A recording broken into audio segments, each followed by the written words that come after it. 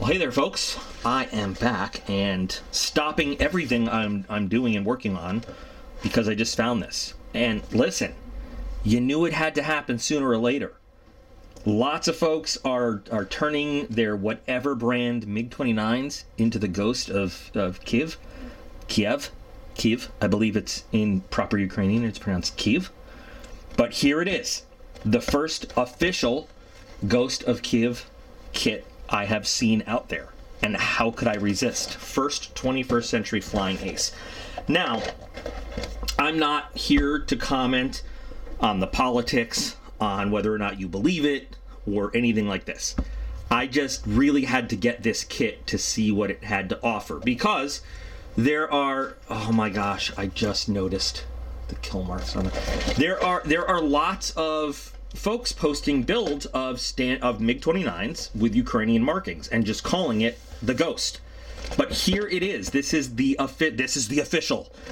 And of course, I'm saying that very facetiously. It is just the first kit sold as the Ghost of Kyiv, and it is by Mr. Craft, which if you're familiar with the brand, you know we could be in for a bumpy ride. They don't make the finest of model kits. I found this one on eBay. For the kit was under $30, but of course shipping, I believe from Poland, and it is made in Poland. It comes with decals for it. So beautiful box art and all. Okay, now before we go any further, just a couple interesting things about the Ghost, about this subject, about all this. So I'm recording this in the wee hours of May 1st. And it was just roughly 4 or 5 hours ago that there were some conflicting reports and then a Ukrainian statement. Some notable publications like the New York Post, the Times of London, and some other stuff said that the Ghost was real and was shot down and killed after amassing a total of 40 kills of fixed-wing and rotary-wing aircraft, that it was a Ukrainian major, and a whole story with his name, his picture, interviewing his family. And then shortly after that, the Ukrainian military came out and said, nope, never mind, there's no Ghost. So, who knows? There's just this mythology about the Ghost. He may exist, he may not. Because, there was another name that was associated with him before, too. And again, I'm going to keep saying this. This is not about whether or not you believe in the Ghost. Whether or not the Ghost is real, the bigger value to everybody involved is the morale boost, and is the morale that the idea of the Ghost can provide. But that's neither here nor there. So this kit is based on Mr. Craft's 2016 release, which is, surprisingly to me, after doing just a quick bit of research, their very own molds. They didn't take it from anybody else. I'm not excited to see what they've come up with. But so they started with the MiG-29 912, the MiG-29A. They shortly after added a separate top fuselage to make it a 913, and basically, between 2016, 17, and now, the only thing that they've added to make it a Ghost kit is just the decals. But other than that, it's the same thing. Cool side note, ICM, Ukrainian model company, makes some good kits, some bad, but some pretty good kits these days.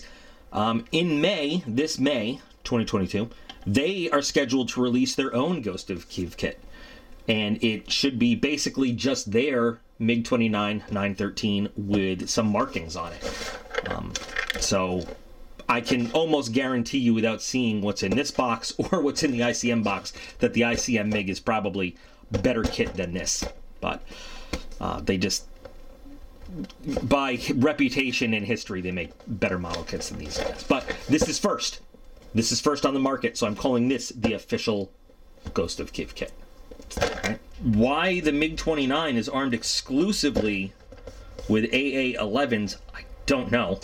Interesting choice. Artistic choice. But let's take a look at inside the kit and see what we're dealing with. So decals are right on top.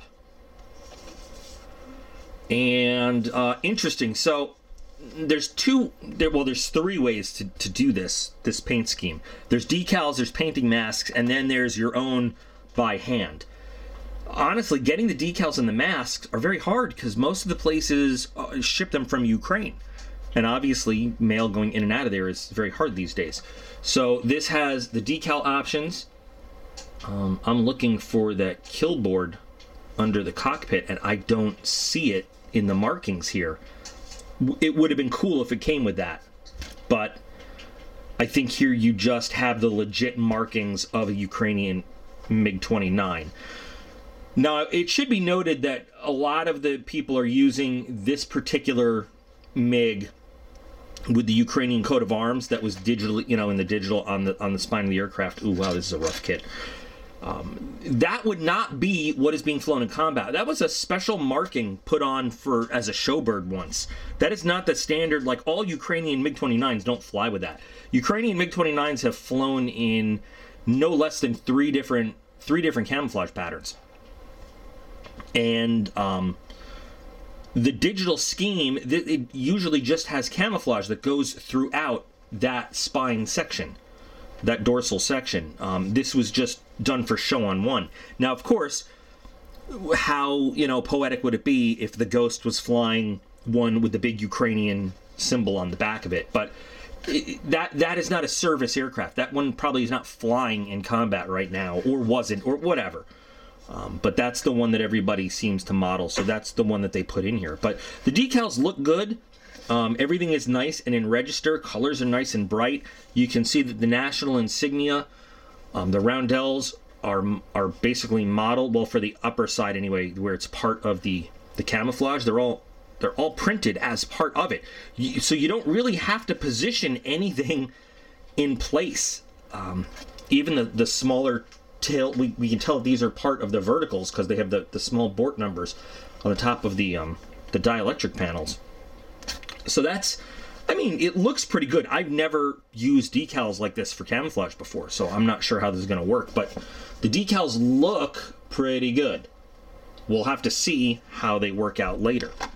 As for the kit itself, this is what I was afraid of. This is a very rough looking, I'm sure they just took whatever MiG-29 kit they had in stock, threw some decals on it, and said, bam, we've got the Ghost.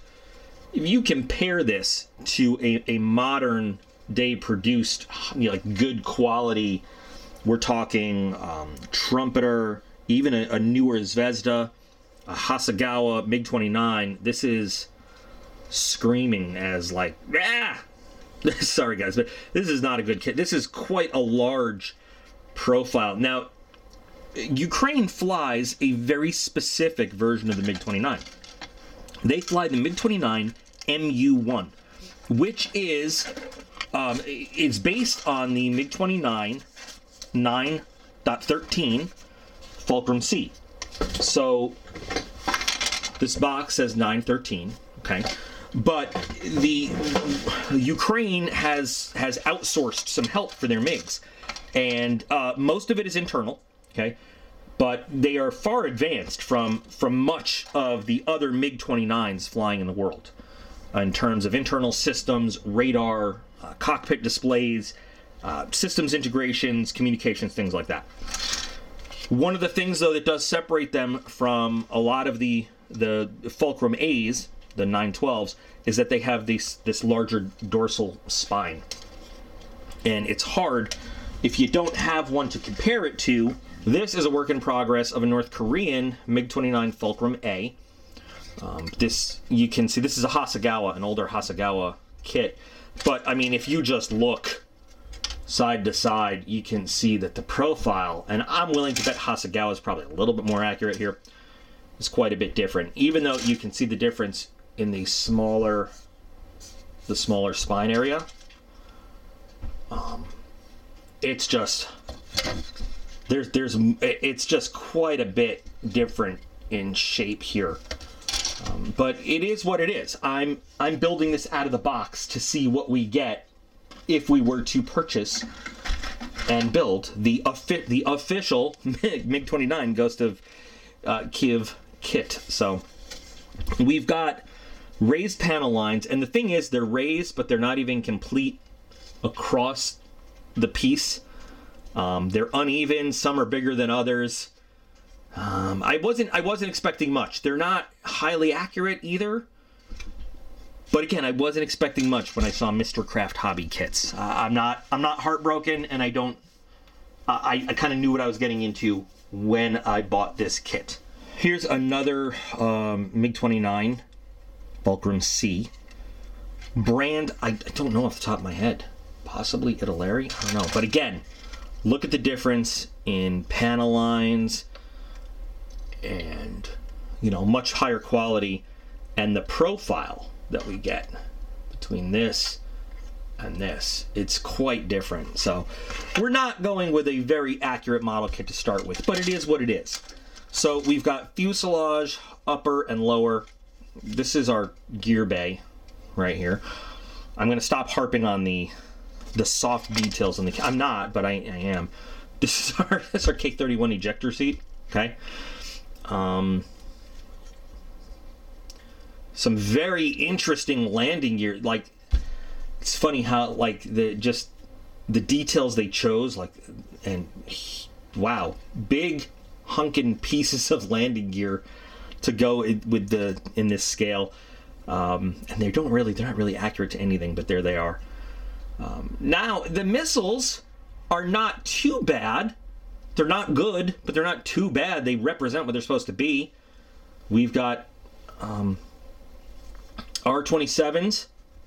I always try to speak both languages for people now. So R27s or AA-10 Alamos. These are A models. Now the thing is that with the electronics upgrade, these are some of the few MiG-29s that can carry the AA-10C or the R27ER, the longer range Alamo.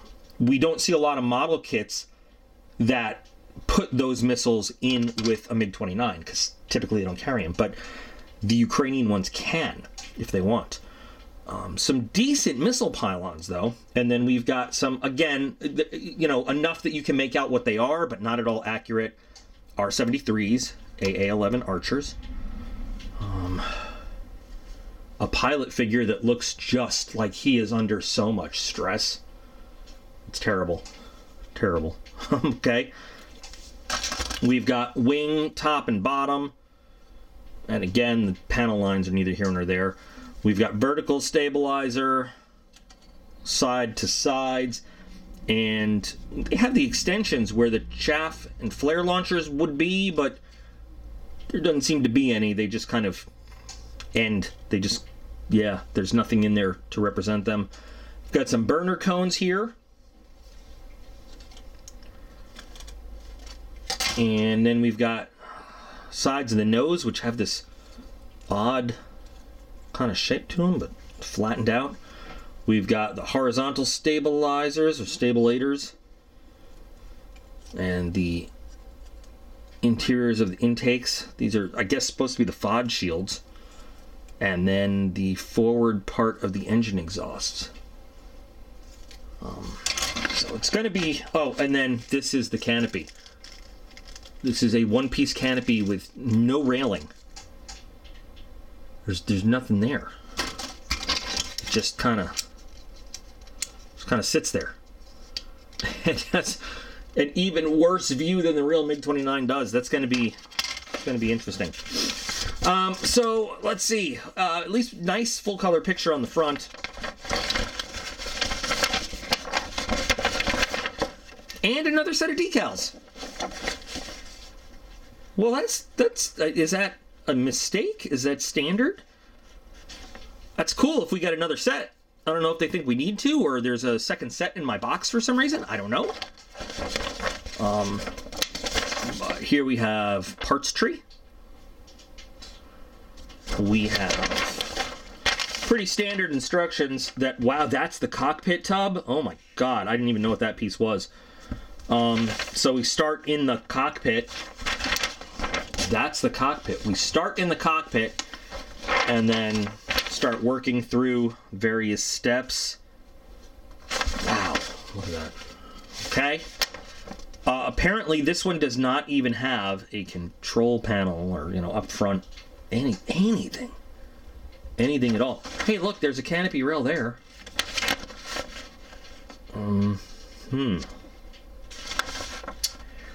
Yeah.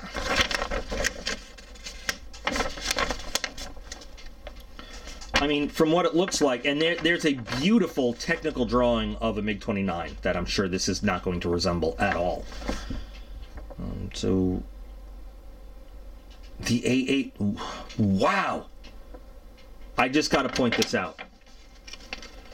This is a launcher for an R60, and they call this the R60 AA-10 aphid. Like, what the hell? Oh, I'm not even gonna get upset about it.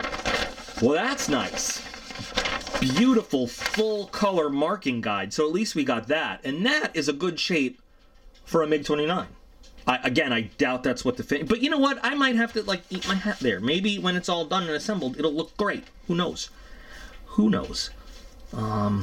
Notice there are some small little pieces of decal that go on individually. And then, so again, like I was saying before, the real Ukrainian MiGs would have camouflage that goes across this part of the dorsal area, not just this blank gray and then the Ukrainian coat of arms. I mean actual combat service aircraft, not showbird ones.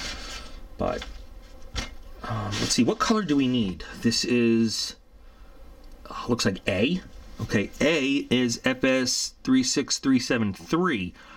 I'm not familiar with what that color is. 36375, I'm very familiar with. Silver gray or silky matte. So that's the base color that we're going to do basically this whole thing in. And what is nice about the decals is we're not going to be doing a whole lot of crazy masking top and bottom and different colors and all that stuff. We just get to spray the whole thing basically. Even the anti-glare panel for the notes. I didn't even see a piece for the... Oh, no, yeah. The Erstis infrared search and tracking system is just molded in. We're going to have to paint. Okay. But even the anti-glare panel is part of the decal, so we don't even have to paint that. It's interesting. So, I'm not sure if this is going to be a quick build, long build. I don't know how the fit is going to be, how much sanding and filling. But if you've ever built a Mr. Hobby, you know, kit, or Mr. Craft kit, sorry, they could take a while with sanding and filling, getting it all to work out well. So this should be interesting. So I'm going to start the build in the very next video.